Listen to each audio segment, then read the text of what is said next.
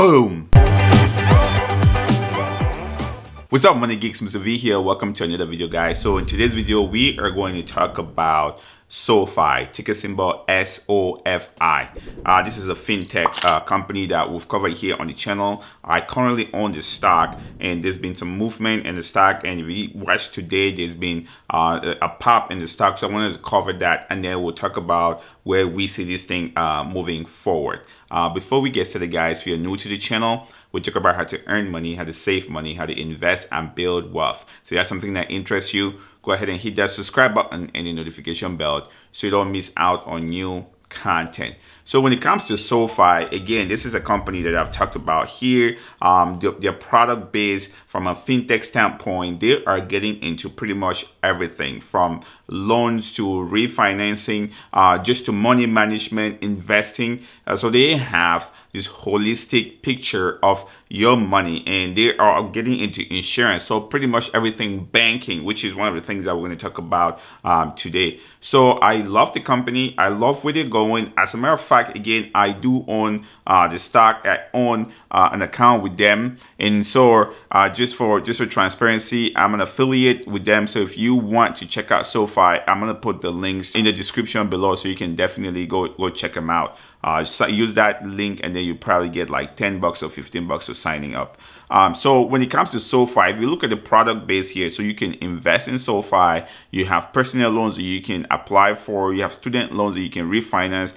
You can do Sofi money management. You can do home loans, credit card, private student loans, insurance, credit card, and auto loan refinancing. The one thing that you don't see on here right now is their banking, because right now what's happening with Sofi is that just from a loaning standpoint, they have to deal with license from all 50 states. They have to address license in all 50 states. So the 50 states have different laws. They have to worry about that. So they are moving into applying to get a license to operate as a bank. At that point, they're going to kind of streamline their operation, because they're going to be regulated by the FDIC, the OCC, and so things are going to get a lot easier for them. Instead of dealing with 50 different state regulations, now they only get to deal with the Federal Reserve, the FDIC, and the OCC. So to me, that is a path that once they get to that point,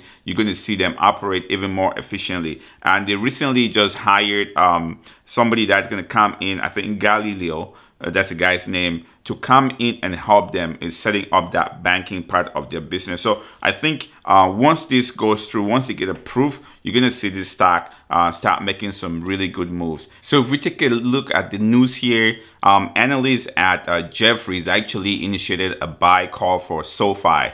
And so they are looking at a price target about $25. So this is crazy. Again, if we can switch over here to CNBC, same thing. So looking at search more than 60%. So again, I've always told you guys that this thing, to me, when it got down to $15, it was always a buy more in that zone, because if you look at it, around that $15 is being support for Sofi. So I like that $15 price point. If you can buy there, keep buying. Again, this is for a long term. If you just want to swing it, I would say you might wait a little bit and see if there's a little pullback before you can jump in.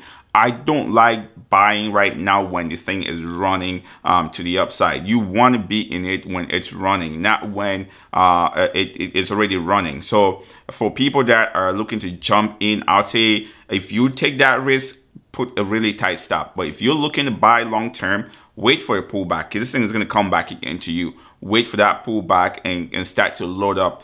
So we just look at the chart here. You can see here, it opened up today at about $15 and some change, and then it squeezed up. We've seen a high today of about $16.80, which is, I mean, again, that's about $1. Let's see, right, $1.54 for a spread. So I think so far, for people that traded it today, I mean, you should be in the money, which is awesome. So again, just a recap here. The reason why Sofi is popping today is because Jeffries, analysts at Jeffries actually initiated a buy call with a price target of $25. And so when people see that, when Wall Street see that, they get excited. That's why the stock jumped. But I'm also looking bigger picture here, not just focusing on the short term here. I'm looking at bigger picture here.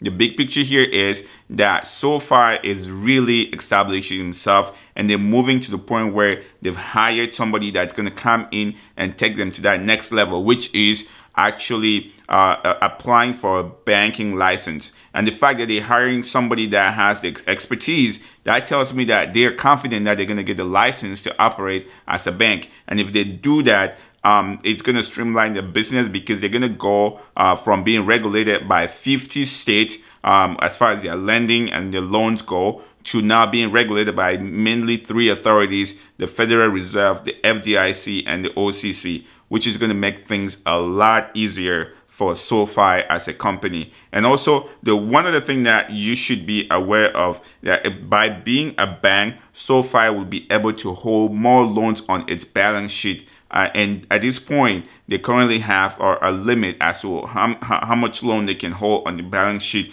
But once they become a bank, that goes away. Again, gives them more opportunities. I like that coming from SoFi. Again, guys, this is something that I want you to be aware of. This is a long-term play for me. I look at the dips and I buy the dips, and I continue to build that position. If you're looking to swing, it's always good to buy when it hits those levels, the support. That's where you jump in, and then if spike, you take some profit. If you're swinging, I hate jumping into a swing trade when the stock is already moving. So if your idea here is just to get in and make some quick profit, I'll probably say pump the brakes. Don't do it. Again, that's my personal take here, because based on my experience, that's always, this thing can reverse tomorrow. You have no idea, or it can even pop. But don't just do it because you're following momentum. Do it because you understand the fundamentals. If this thing is trading right at support, you look at support, you see, hey, each time it hits support, it bounces back. Then you can start loading up off of that support. But then if it's already bounced already, if you go in, get a really tight stop loss. That way you don't lose money